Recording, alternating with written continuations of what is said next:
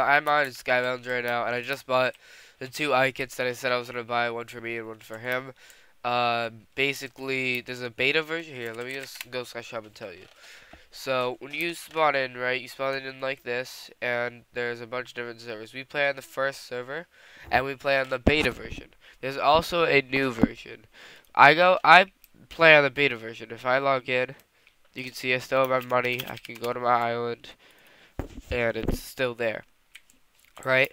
And basically, I bought the iKits, and when you buy them, there's only a selection for TFI. If you can't tell, when you join beta, the server is TFI. See, it says it right there. You go slash hub. And when you go to the new version, the version is TFI once it decides to show up. See, it says it right in the middle of my screen, TFI.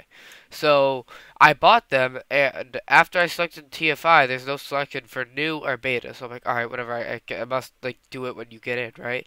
I buy them, and it brings it to here. I ended up opening it, got literally nothing. So we were gonna restart if we ever got the iKit, and these iKits are literally terrible. They're This is $20 iKit for literal shit. Like, it's terrible. So if you guys play on the beta version, do not buy iKits because they're basically scamming you and don't let you like do anything on the beta version. If you buy a rank, I'm pretty sure that still works. But yeah, it's pretty stupid. But I mean, I guess we're gonna have to live with it.